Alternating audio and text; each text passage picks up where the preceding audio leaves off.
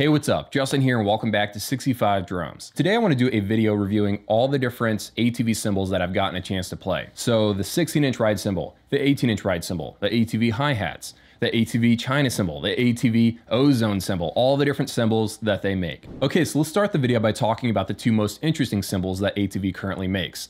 And these are still rather new. They didn't start off by making these, they eventually made them after their core line of cymbals. So this is the ATV China cymbal and the ATV like Ozone, like holy style cymbal.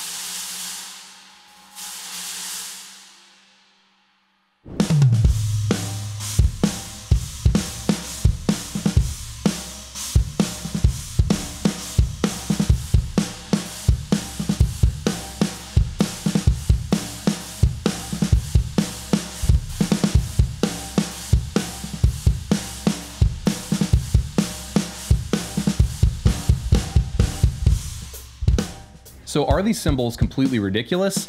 Yes. But do they bring a smile to my face every time I sit down to play them? Also yes. Now here's the thing. Some people were confused when ATV first came out with these. They're like, why in the world did they make something that looks like an acoustic cymbal but's made out of rubber? It doesn't make any sense. The answer is twofold, really. Here is the first reason why I like these cymbals so much.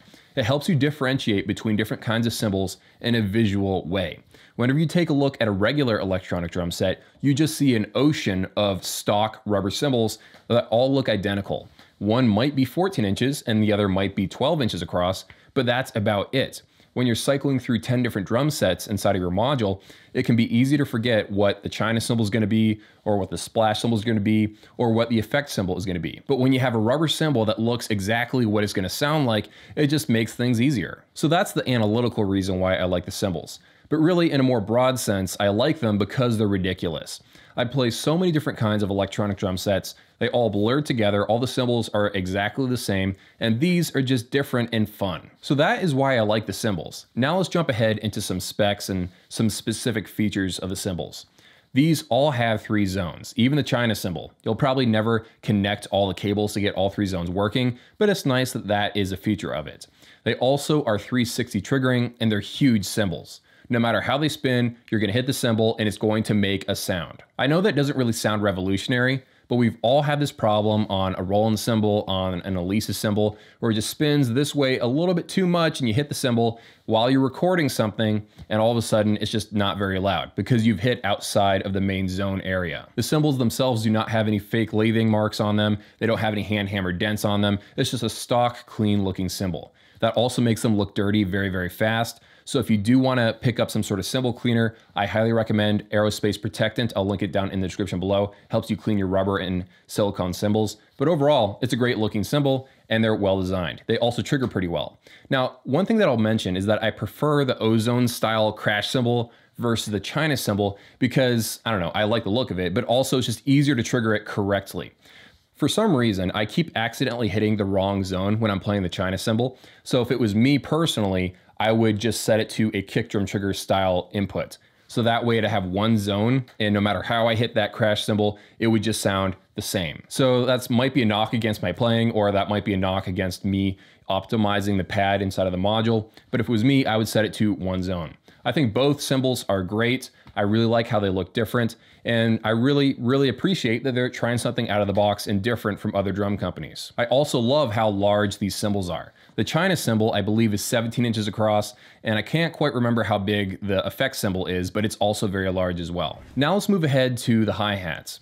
Now, full disclosure, ATV did give me the hi-hats. I did not pay for them, but I have been using them for a very long time, and I've really gotten an idea of how they respond to different kinds of drum modules because I've tried it on like a TD50, I've tried it on the TD30, I've tried it on a Pearl Mimic Pro. So I spent a lot of time with these hi-hats, and of course, I also use them on the ATV 85 drum module. I will say they respond best on ATV's own module because they were made for each other, obviously, but they do also respond pretty well on Roland and Pearl modules. Now, I wouldn't say they're quite as good as the VH12 or the VH13 because, again, Roland stuff works best with Roland stuff, but you can get them pretty darn close. Close enough that I don't know if it's really worth it for the extra $200 or $300 to buy the VH13, because I think that's like $700 or $800, and these hi-hats from ATV are $500. The price delta in between those makes me feel pretty confident that the ATV cymbals are better for most people, unless you're really picky about getting the best hi-hat performance. And when I mean best hi-hat performance, I mean the ability to really dial in the foot splashes and all that stuff. It's the open and close performance of hi-hats that is really tough to nail down when you're making electronic drums. Like the performance of playing on the bow area versus the edge area, the Roland hi-hats and the ATV hi-hats are pretty well matched there. It's just that Roland on the VH13 side has a slight edge on the open and closed action of the hi-hats. I do also want to mention though, that ATV does have a leg up in one other area. They have full 360 triggering on the hi-hats. The reason why this is important is that hi-hats are notorious for spinning. And I used to hate my life when I was always using a VH11 on a hi-hat stand that spun around a lot, because I'd be recording a drum cover and I'd be going into some sort of rock part of the song and the hi-hats would just spin the wrong way, and all of a sudden I'd have to redo the entire take. Well, with these cymbals, even when they do spin, I don't really notice because there's no dead spots really on the cymbal. On all these cymbals, there is a slight like ribbon cable that goes down one of the sides. It's like ½ inch across, and that's the only dead strip on the whole cymbal. Everything else is full 360 triggering.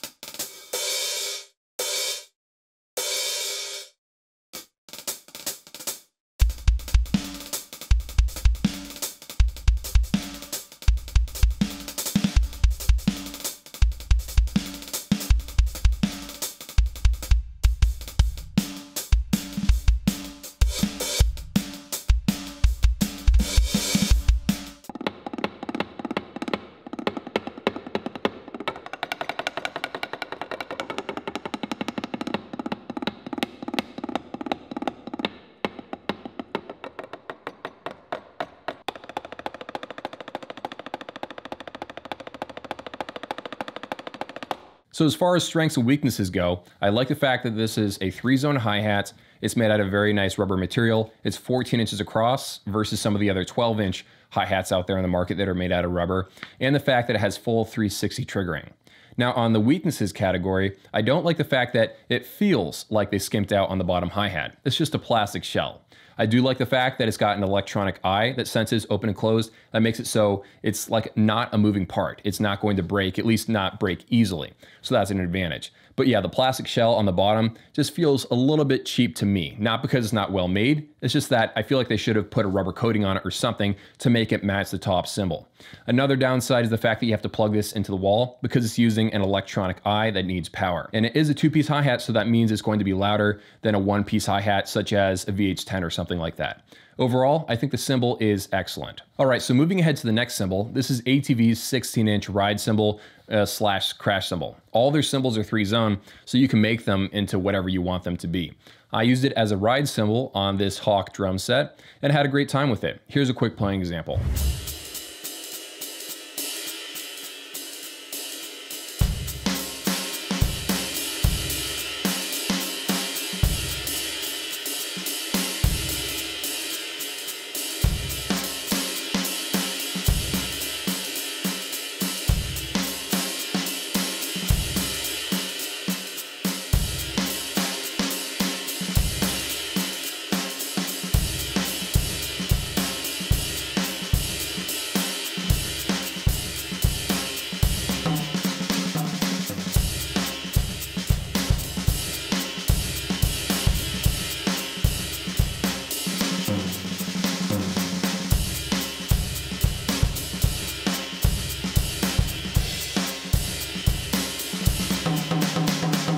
The nice thing about this cymbal is that it could be a crash or a ride.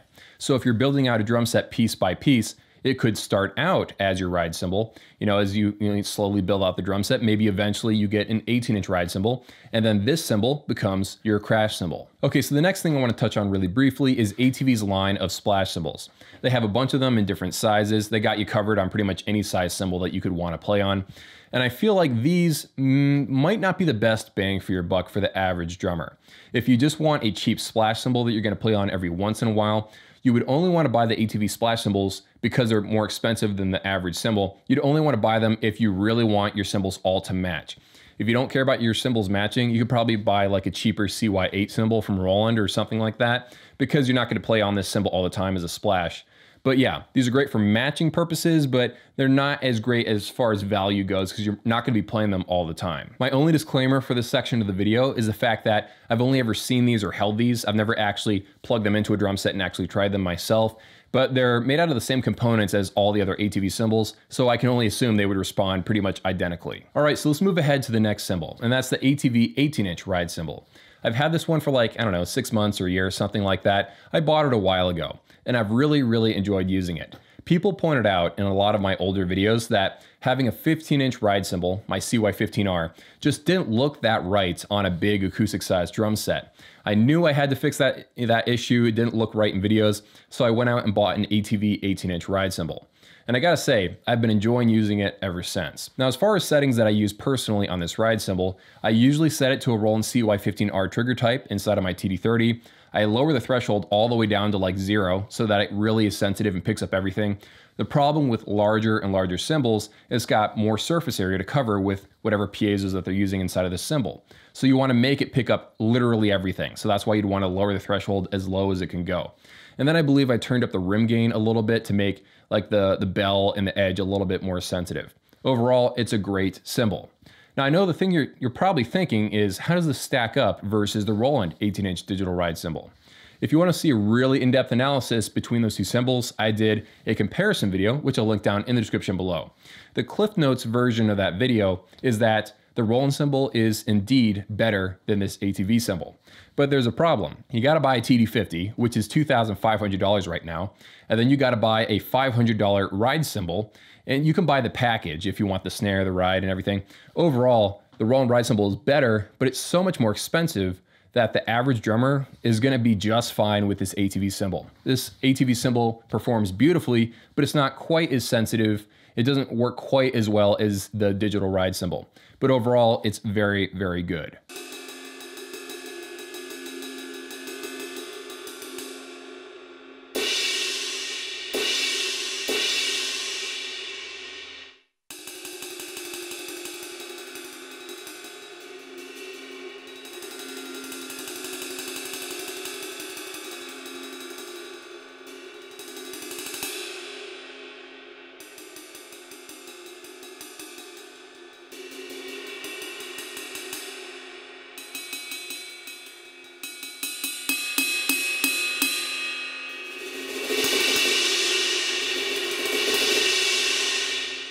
If you have an acoustic-sized electronic drum set and you're looking to upgrade something, if you don't already have an 18-inch ride cymbal, switch over to any sort of 18-inch ride cymbal.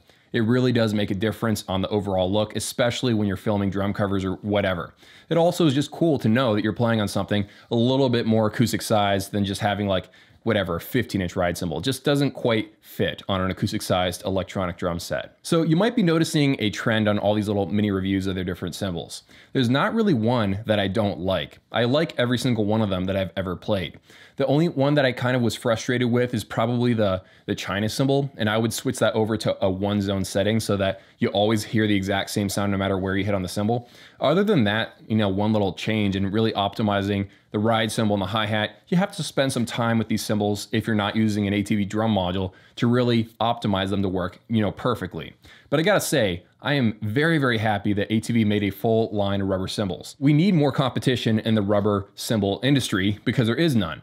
You have Roland rubber cymbals, you got some Alesis rubber cymbals, Pintec used to make some rubber cymbals, you've got some Yamaha rubber cymbals, but there's not many third-party options out there. And ATV makes a lot of very large, very high quality 360 rubber cymbals that are razor thin. These are some of the best rubber cymbals that you can buy out there in the market, and I enjoy using them every single time I sit down and play them. With such a limited selection of rubber cymbals out there, I really appreciate the fact that ATV makes a full set of them in pretty much every size and configuration you could possibly imagine. I really don't think there's been enough experimentation and innovation in the rubber cymbal section of electronic drums. I feel like not many companies are taking chances, not many are trying to make larger and larger cymbals, so it's just refreshing to see a company go the extra mile and make something that's really interesting. The only real downside to buying ATV cymbals is the cost problem.